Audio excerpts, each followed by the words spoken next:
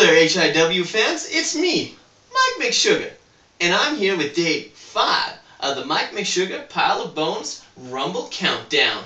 Now on day 5, as you can see, Mike Mcsugar is doing a very important thing before such an epic event, and that's getting some rest time in. Some R&R, if you will. Now Mike Mcsugar likes to relax in a nice warm bubble bath with some candles, some red wine, and a good book. And right now Mike Mcsugar is reading Tiny Blue Lemons by a Saskatchewan artist named Heather Brown. I suggest each and every one of you go out and pick one of these up. It's a fantastic read. Mike Mcsugar's teary-eyed already. Now you might be saying, why is relaxing so important before an event? Shouldn't you be training hard every day?